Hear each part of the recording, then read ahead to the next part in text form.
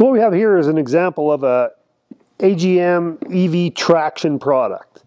This is a lead-acid battery that is designed for heavy cycling applications. Again, characteristics are usually combination terminals on them, automotive post and stud post.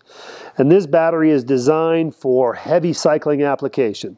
So if you were running a floor scrubber, off-grid solar system, aerial lift, anything that's being cycled on a daily basis or numerous times a week, you need a heavy traction plate in your battery. That's going to give you more cycles, which means more battery life. These are available in a number of different sizes: 6 volt, 8 volt, 12 volt. Basically all the sizes that a flooded deep cycle battery are available in.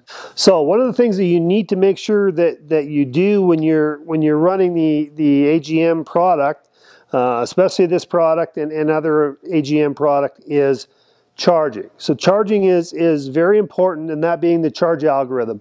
So if you're taking a battery and switching out from a wet battery into an AGM battery, you absolutely need to be sure that you're setting the charger to the right setting. If the charger does not have an AGM algorithm, or even specifically a Discover algorithm that you'll find in a lot of chargers today, you can't use it in that. You can't charge it with a wet charger.